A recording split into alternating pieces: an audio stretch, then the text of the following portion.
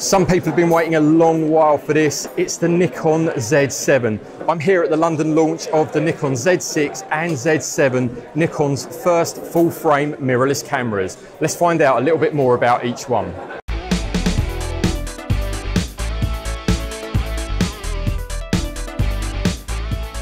So the Z6 and the Z7, what exactly are the differences? I've got the Z7 in my hand and this has a 45.7 million pixel full frame backside illuminated CMOS sensor.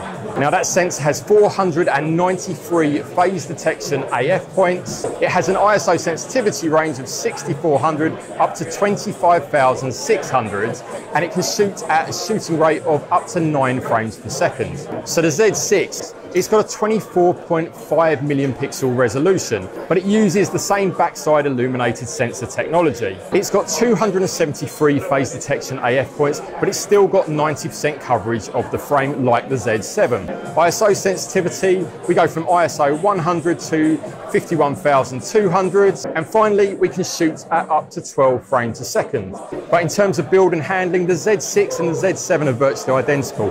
They're fully magnesium alloy. We've got mag alloy top plates, front plates and back plates, and both cameras also have a LCD display on the top here, the kind of thing we're used to seeing on high-end enthusiast and professional DSLR cameras. Layout wise, it's going to be very, very familiar to Nikon DSLR users. You're going to be able to pick it up and use it without any problems. We've got a program dial here. The shutter button and power configuration is exactly the same as on a Nikon DSLR. We've got a rear control dial here, and then we've got the usual front control dial here. Again, something you find on very high-end enthusiast and professional DSLRs.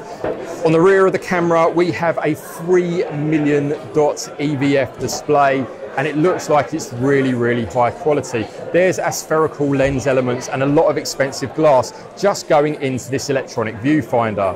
Now the rear display is articulated and tilting here. Again, much like you see on the Sony A7 and A9 cameras. We have a joystick control, and other than that, just the usual directional control and button controls that you'd expect to find on any other Nikon DSLR camera. Like I said, Nikon DSLR users are going to be able to pick this up and start shooting straight away. Connection wise, we've got everything you'd expect to see on the camera. There's headphone socket, microphone socket. We've got the super fast new USB-C connection. Interestingly, they've opted for a MIDI HDMI, so not full size or micro. We've got the MIDI one, which you don't actually see used that often. And then finally at the bottom here, we've got the remote release socket just at the bottom.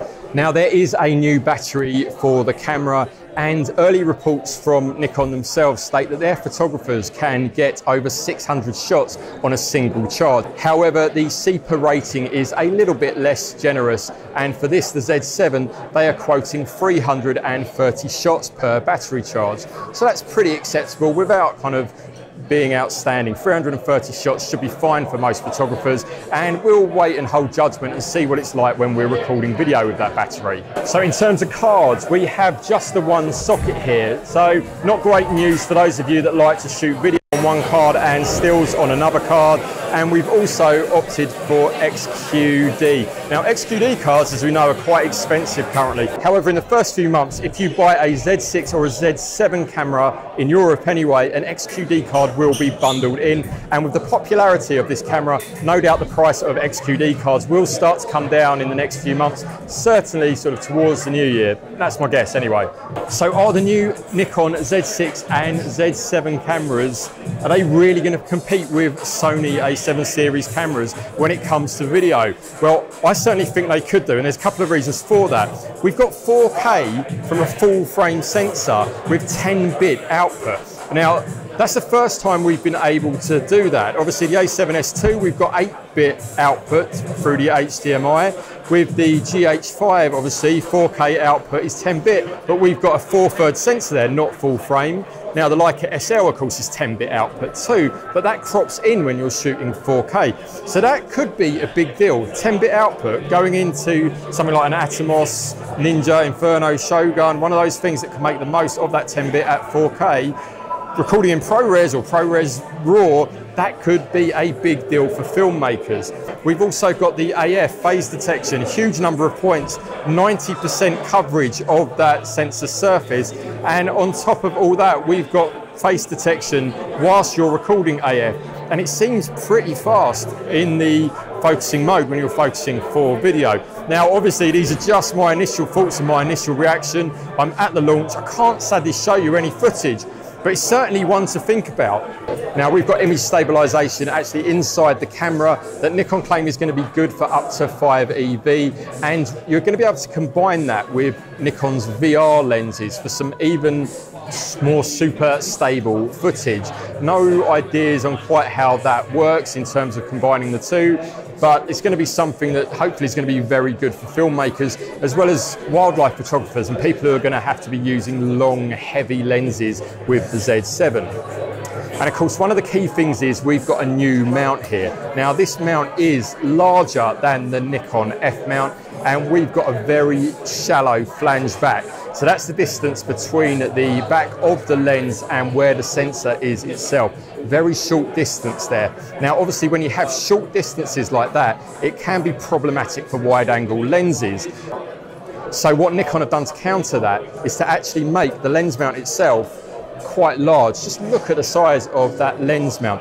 Hopefully, Nikon are going to be able to produce a larger imaging circle with those lenses, and with the larger mount, it should mean that we're going to be able to get some fantastic wide-angle shots and some wide-angle lenses with this Nikon Z series of cameras.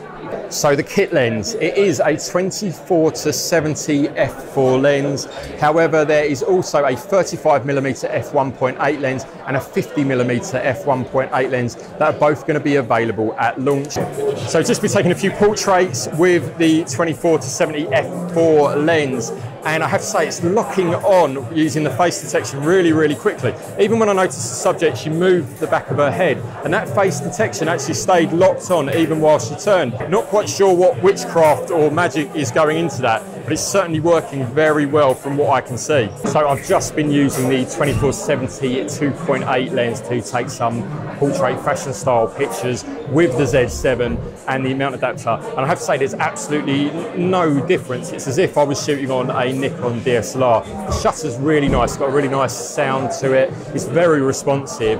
I can't really tell any difference using the AF lens, you know, the F mount lens via the adapter. It's working exactly like, you know, it would do as if it was a native lens. So far, big thumbs up for that. So there's going to be loads of different kits available at launch and different prices. I'm just going to put all of those up on screen now because there is far too many to remember off the top of my head.